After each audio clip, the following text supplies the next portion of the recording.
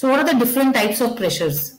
Alarms. You have a high pressure alarm, you have a low pressure alarm, you have a low peak pressure alarm, you have an apnea alarm, you have a low gas or oxygen supply alarm, you have a technical error, you have operation settings incompatible with the parameters and IE ratio indicators. We'll just see all these things.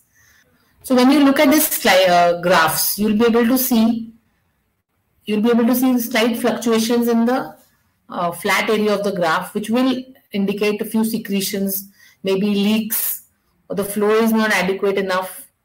Okay. You may also be able to find out what is the graph can be helped to find out. You can find out if there is inadequate flow. You can also find out overinflation. You can find out auto peep from the graphs. Okay. During pressure control ventilation, you can actually see the tidal volumes or the time of inspiration. Is it okay or not? That we'll be able to see. So when your ventilator is giving a high pressure airway alarm, I'm sure most of you must have seen high pressure airway alarm. So there are two types of pressure in the ventilator. We have got a peak inspiratory pressure and a peak plateau pressures.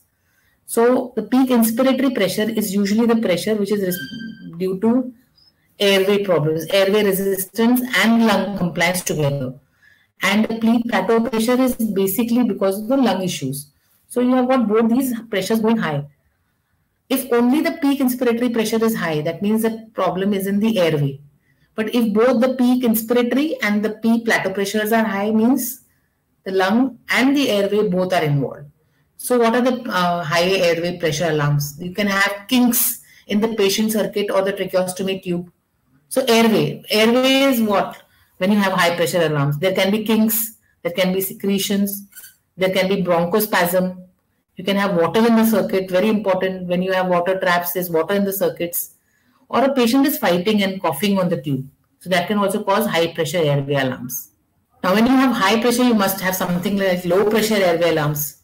Now low pressure airway alarms is because of what reasons? Either the patient becomes disconnected from the ventilator circuit. So again, you have to go from the patient to the ventilator. So from the patient, you can see whether the airway cuff is leaking or the airways become misplaced. It's come out of the endotracheal tube and gone into the esophagus. That will also cause a low alarm pressure. Or you have, in the case of non-invasive ventilator, you will have the mask which is not tightly fitting, so it's causing leaks. Or you have, after you see the patient side, then you go to the tubings. Are the tubings disconnected? Are some connections loose? Is the HME filter connection loose? And after that you go to the, or now the patient is breathing quite a lot and the ventilator is giving less output. So the patient demand is higher than what the ventilator is delivering. That will also cause a low pressure airway alarm because the patient is sucking on the ventilator too high and the ventilator is not delivering what it requires. So all these are the causes of low pressure airway alarms.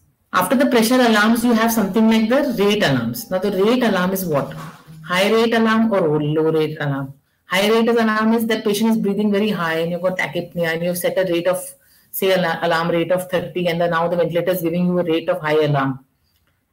So what is the usual reason in this? That is an agitated patient or patient may be having fever or a fatigued patient. The tidal volume is not adequate. Now to maintain that minute volume, he's breathing higher rate. So an agitated, fatigued, fever patient may have increase in respiratory rate.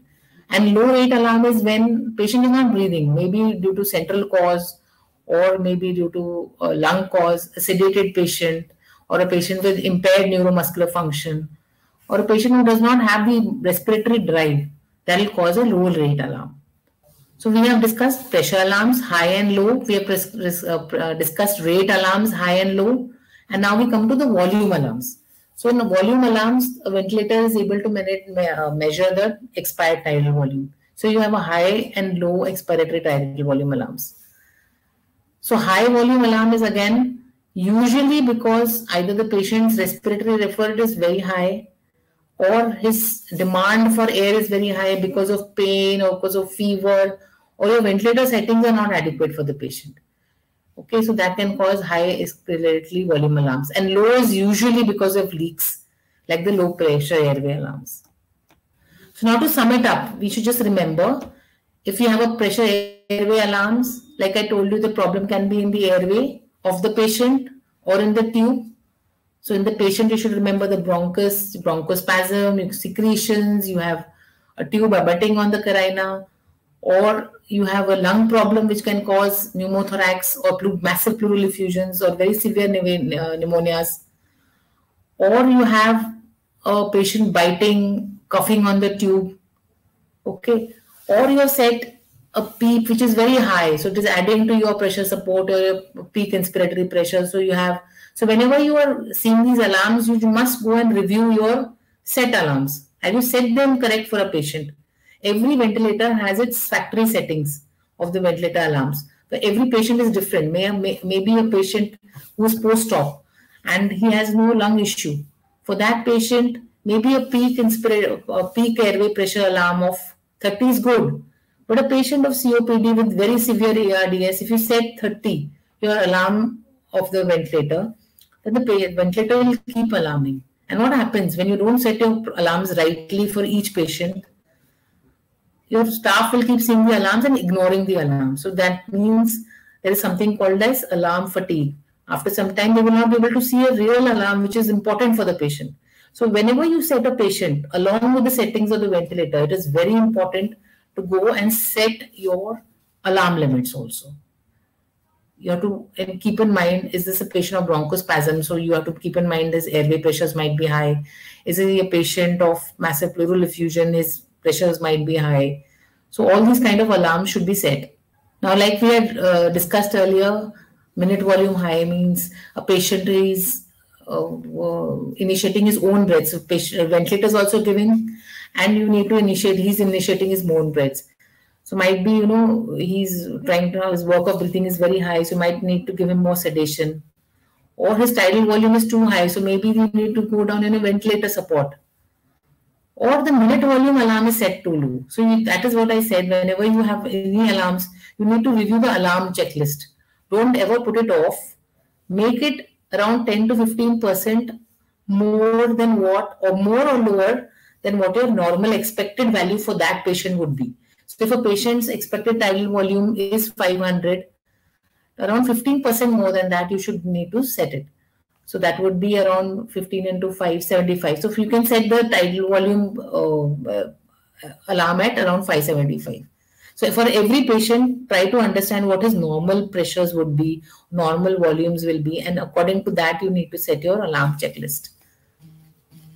Minute volume low, like I said, leaks, or your set. Or another thing of minute volume is low is if patient has an ICD and he has a air leak, then what happens is when you ventilate the patient, he will the air will leak out through the ICD and your alarm settings will be low.